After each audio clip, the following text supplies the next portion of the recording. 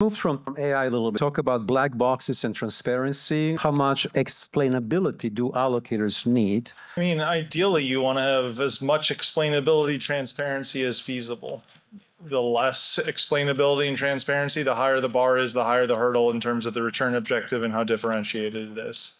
I think there's ways to get comfortable with that aspect. Like when there's a black box, but there's a proven track record by a very successful firm that's been doing this for years and have a slew of products, it's a lot easier than a startup that's never done anything before. But always there's a preference for more transparency, more understanding, more visibility into the process associated with it. Mellisa?